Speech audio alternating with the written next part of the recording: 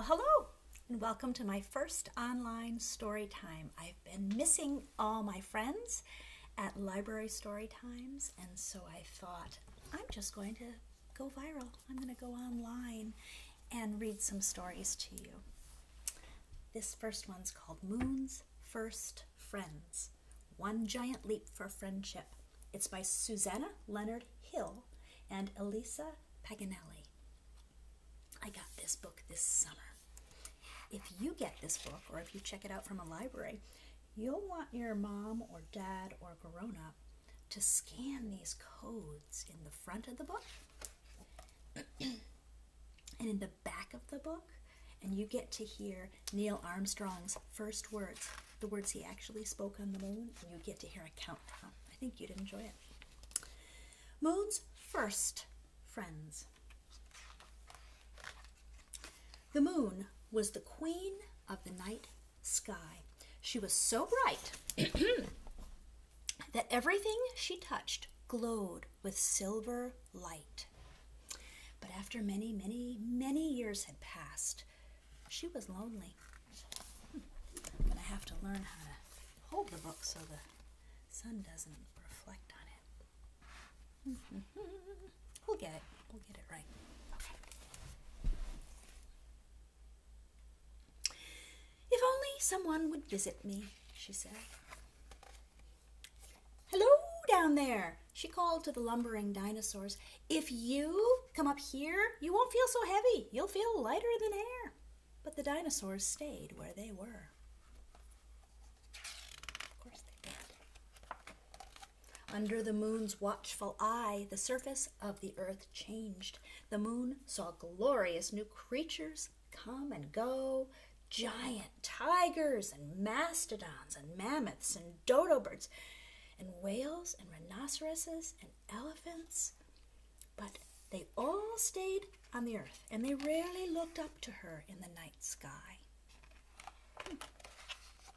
But then she saw something new. At night, people conjured fires like tiny stars. There are millions of stars for you up here, she offered. But the people stayed where they were. The moon watched as she circled and circled the earth on the wide sweep of the hot Sahara Desert. The Egyptian people built stone pyramids that towered toward the sky. They're trying to reach me, the moon marveled. But though the pyramids were mighty, they came nowhere near high enough to reach the moon. Perhaps they didn't see her. She spun and she twirled from new moon to majestic silver pearl and back again, just showing off for all the people here on earth. But no one came.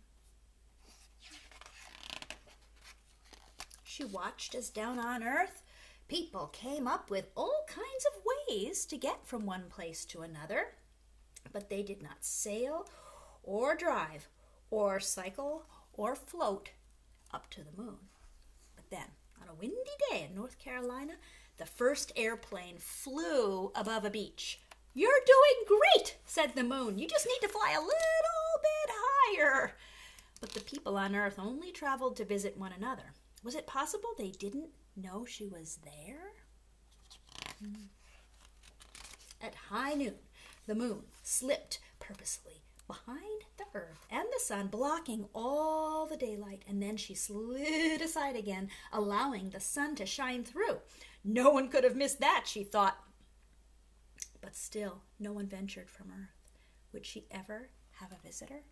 That must have been an eclipse that the moon was doing, going in front of the sun.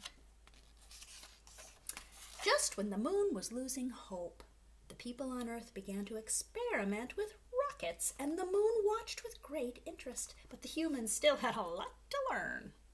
One day, the moon's hopes soared. A chimpanzee in a mercury capsule rocketed toward her. A visitor at last! Look at the monkey waving. But alas, he returned to Earth without reaching her. At least he waved. And then, one hot July day, a tremendous rocket stood upon a launch pad with two small spaceships perched on top. The countdown began. I remember this. I was little. 10, 9, 8, 7, 6, 5, 4, 3, 2, 1. Lift off.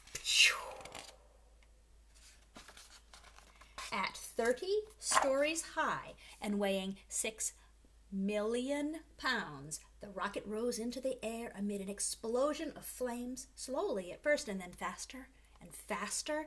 The rocket fell away in stages, but the two spaceships hurtled toward the moon.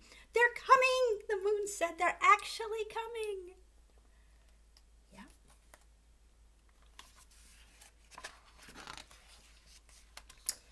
One of the spaceships remained at a distance, circling, but the other came closer and closer until at last its spindle legs touched down.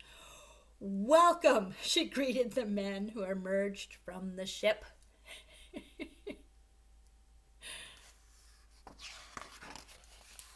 The astronauts walked across her surface with great bounding steps that made her dust bloom up.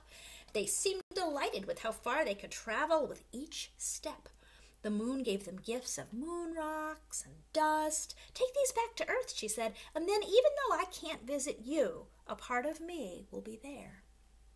The men left her a present in return, a handsome plaque, and it read, "Here, men from the planet Earth first set foot upon the moon, July 1969. We came in peace for all mankind."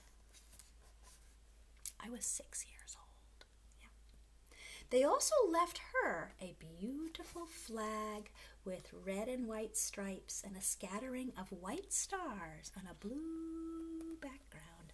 I'll bet you know whose flag that is. Ours. Too soon, the astronauts had to leave. "Goodbye," the moon said as their ship floated away into the starry distance. "Come back any time."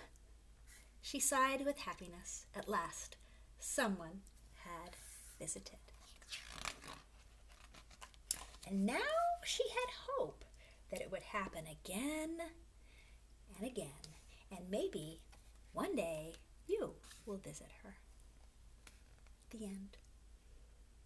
At the back of this book are some bits of information if you're interested in the moon and the phases of the moon, and also astronauts and rocket ships and the history of everything we've done to get to the moon and then beyond the moon.